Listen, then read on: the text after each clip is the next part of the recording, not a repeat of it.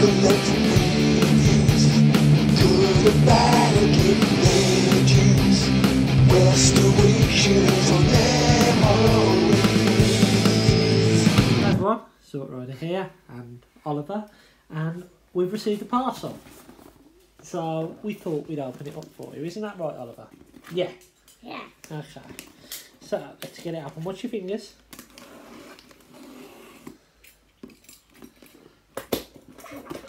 What have we got in here? Open, yeah. Yeah.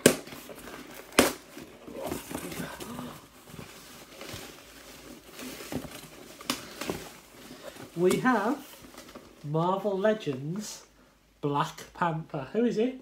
Black Panther. Yeah. There we go. Yeah. No, I don't think he's very interested now. I think he thought it was something else. Yeah, so I've ordered this Marvel Legends figure. It's Black Panther. I am trying to get a character representation of each Marvel Legend MCU character. Saw this one on eBay for a decent price. It does come with the Giant Man Build-A-Figure part, which I'm really, really tempted to complete.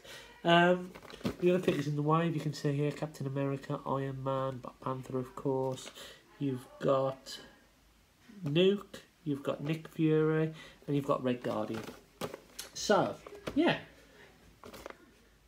So here's a quick look at him out of the packaging. Nice figure, really nice figure, nice sculpt, nice bit of paint there. You can get him in some really cool poses. That was rubbish, but take my word, you can get him in some good poses. He's a pretty cool looking character. I've actually seen the Black Panther film yet. I've got it recorded, so I might give that a watch a little bit later on. But it's a cool figure. I like it. Pretty plain, but nice. Actually, one of my favourite Marvel Legend figures I've picked up so far is Spider-Man, and he reminds me a lot of him. Really, really cool figure. Let's have a look at his, well, the stuff that comes with him. So, as you can see, this leg is going to be a big one. I'm really tempted to complete this. But I'm not going to rush like I did Thanos. I'm just going to pick them up when I actually find them at a decent price, rather than just paying retail price for them. But actually this is an older wave, so if I can get them for retail price, that's probably good. The second head, it's a really turned into a quick review now.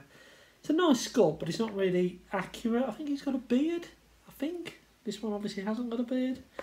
Pop off the head.